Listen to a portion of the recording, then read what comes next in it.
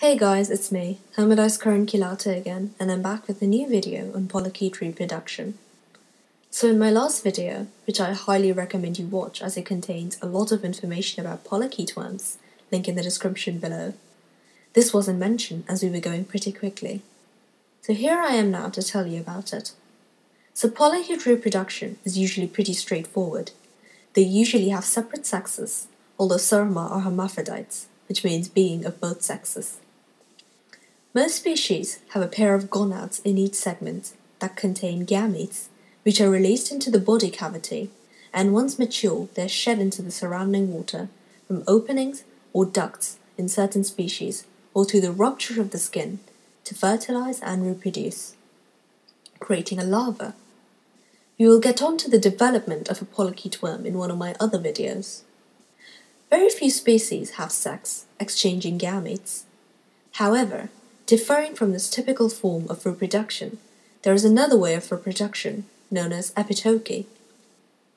Epitoky is a form of reproduction present in lots of species of polychaete worms. This is when a sexually immature worm, known as the atoke, with time turns into a sexually mature worm, known as the epitoke. Atokes live at the surface of the water, and so are benthic and can't sexually reproduce. Epitokes live in the water column, and so are pelagic, and they can reproduce as well as swim. Epitoky is beneficial because they increase the chances of these worms of finding the mates of the same species. Epitoky can occur in two methods, schizogamy and epigamy.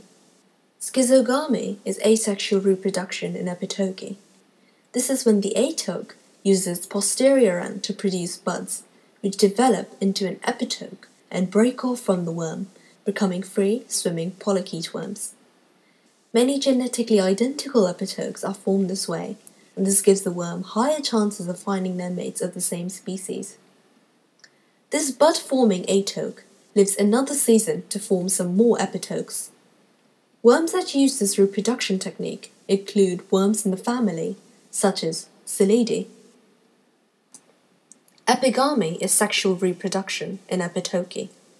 This involves the physical changes in the body of the atoke. The male undergoes an increase in the size of the parapodia, paddle-like chaetae developing for better swimming, wasting away of their body parts known as atrophy, and their frontal part turning white due to their body cavities being filled with sperms, and their eyes may get bigger. The same may happen to the female, but their frontal parts may turn yellow due to eggs filling up their body cavities.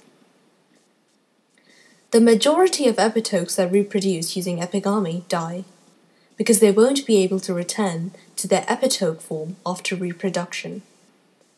Male and female epitokes are produced, which swim to the bottom of the surface of the water and take part in an activity called swarming, where males circle around a female, bringing individuals of the same species together. This happens during certain times of the year, depending on their moon cycles. So yeah, guys, pretty hot. The worms that use this method of reproduction include worms in the families, such as Hermodice.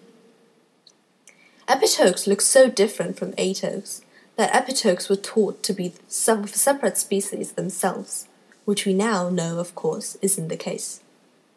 So yeah, guys, thank you for watching my video. Sorry about the delay in releasing this. I've been having lots of exams lately, which aren't going to decrease anytime soon.